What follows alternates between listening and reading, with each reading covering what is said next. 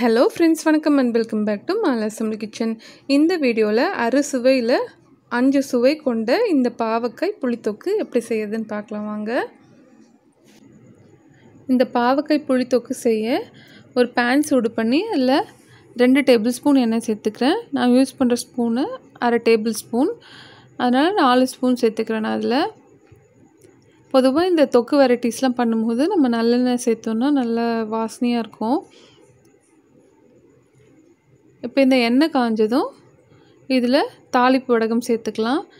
இந்த தாளிப்பு வடகத்தில் கடுகு, ஜீரகம், அப்புறம் வெந்தயம், கொஞ்சம் உளுத்தம்பருப்பு, சின்ன வெங்காயம், அப்புறம் பூண்டு இதெல்லாம் சேர்த்துருக்காங்க. இது இல்லாதவங்க இந்த ஐட்டம்ஸில் கொஞ்சம் கொஞ்சமாக சேர்த்துக்கலாம். இப்போ 2 கொத்து கருவேப்பிலை, அப்புறம் 10 சின்ன வெங்காயம் ஒன்றும் பாதியமாக கட் பண்ணி சேர்த்துக்கிறேன். சின்ன வெங்காயம் சேர்த்தா நல்ல வாசனையாக இருக்கும், இதோட ஃப்ளேவரே தனியாக இருக்கும்.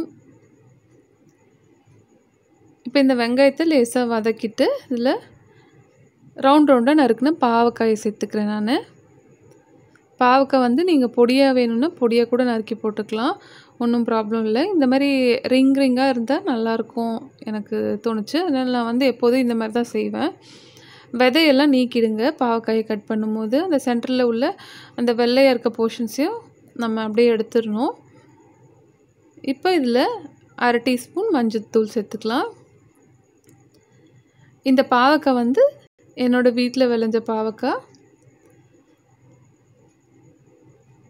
அதனால் சீக்கிரமாகவே வெந்துடும். இது நான் ஆல்ரெடி ஒரு பாவக்காய் எடுத்து செஞ்சேன், அது சீக்கிரமாக வெந்துருச்சு. ஆர்கானிக்லாம் சீக்கிரமாக வெந்துடும், நம்ம எந்த உரமும் போடாமல் வளர்க்குறதுனால அது சீக்கிரமாக வெந்துடும். கடையில் வாங்குறது கொஞ்சம் லேட்டாக தான் ஆகும். இப்போ இதில் ஒரு தக்காளி பழத்தை கட் பண்ணி சேர்த்துக்கலாம். நம்ம இந்த தொக்குக்கு புளி தண்ணி சேர்க்க போகிறோம், அதனால் இந்த ஒரு தக்காளி இதுக்கு போதும். நெக்ஸ்ட்டு இதில் நம்ம உப்பு சேர்த்துக்கலாம். உப்பு, காரம் ரெண்டும் சேர்க்க போகிறோம். ஒரு 1/2 டீஸ்பூன் அளவு கல் உப்பு சேர்த்துக்கிறேன். மேக்ஸிமம் நம்ம கல் உப்பு யூஸ் பண்ணிட்டோன்னா நல்லாயிருக்கும். சட்டுன்னு கலக்கணுன்னா தூள் உப்பு யூஸ் பண்ணிக்கலாம். அடுத்ததாக இதுக்கு தேவையான அளவு சாம்பார் மிளகாய் தூள் சேர்த்துக்கிறேன். இது இல்லாதவங்க மிளகாய்த்தூள் கொஞ்சம், தனியாத்தூள் கொஞ்சம் சேர்த்துக்கலாம். அதாவது பாதி அளவு அந்த குவான்டிட்டியில் சேர்த்துக்கலாம். இதை லேசாக இப்போ வாட்டிட்டு ஒரு 10% மேலே இது குக் ஆகிருக்கும். இப்போ இதுக்கு தேவையான அளவு தண்ணி சேர்த்துக்கலாம்.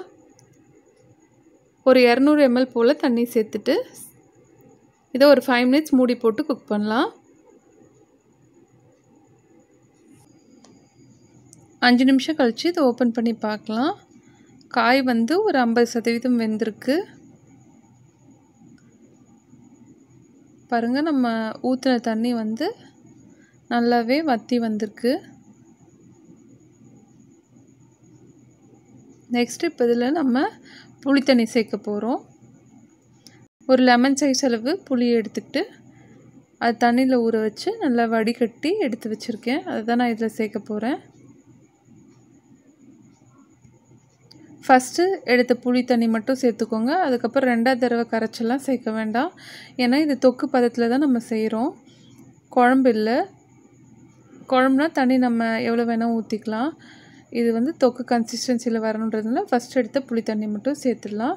இப்போ இதை திருப்பி மூடி போட்டு சிம்லேயே ஒரு 5 நிமிஷம் குக் பண்ணலாம். காய் நல்லா வெந்துடும். இந்த டைமில் 5 நிமிஷம் கழித்து நான் இதை ஓப்பன் பண்ணுறேன். நல்லா தளன்னு கொதிக்க ஆரம்பிச்சிச்சு இந்த தொக்கு. இப்போ இதில் ஒரு 3 டேபிள் ஸ்பூன் அளவு வெள்ளைப்பாகு சேர்த்துக்கிறேன். நான் யூஸ்வலாக வெள்ளைப்பாகு ரெடி பண்ணி ஃப்ரிட்ஜில் வச்சுருவேன். குழந்தைங்களுக்கு பால் அப்புறம் டீலெல்லாம் இது கலந்துப்பேன்,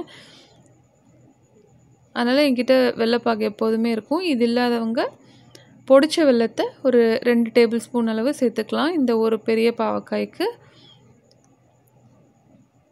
அப்ராக்சிமேட்டாக இந்த பாவக்காய் ஒரு 250 கிராம் இருக்கும். நம்ம சீடெல்லாம் எடுத்துடுறோம்ல அதுலேருந்து, அதனால் ஒரு 200 கிராம் தான் இருக்கும். அது இந்த பாவக்காயோட ஹெல்த் பெனிஃபிட்ஸ் பார்த்திங்கன்னா ரொம்ப அதிகம். நல்லா ஜீரணமாகும் இது சாப்பிட்றதுனால. ஆன்டி ஆக்சிடென்ட்ஸ் ரொம்ப அதிகமாக இருக்குது இதில், அதனால் ஸ்கின்னுக்கு ரொம்ப நல்லது.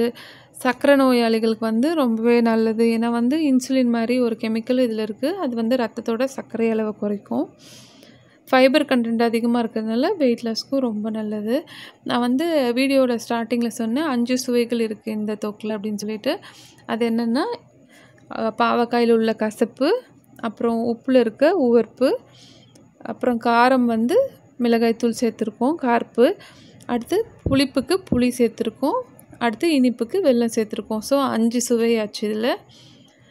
இப்போ இந்த கிரேவி ரெடி ஆயிடுச்சு, அதாவது தொக்கு ரெடி ஆயிடுச்சு. ஆஃப் பண்ணிடலாம் நம்ம இதை. இந்த அருமையான ஆரோக்கியமான பாவக்காய் புளித்தொக்கை நீங்களும் உங்கள் வீட்டில் செஞ்சு பாருங்கள். செஞ்சு பார்த்துட்டு உங்கள் கமெண்ட்ஸ் எனக்கு சொல்லுங்கள். வீடியோ பிடிச்சிருந்தா மறக்காமல் மாலாஸ் தமிழ் கிச்சன் சேனலை சப்ஸ்கிரைப் பண்ணுங்கள். கூடவே பக்கத்தில் இருக்க அந்த பெல் சிம்பிளையும் ப்ரெஸ் பண்ணுங்கள். வேறு ஒரு இன்ட்ரெஸ்டிங்கான யூஸ்ஃபுல்லான வீடியோவில் உங்களை சந்திக்கிறேன். பாய் பாய்.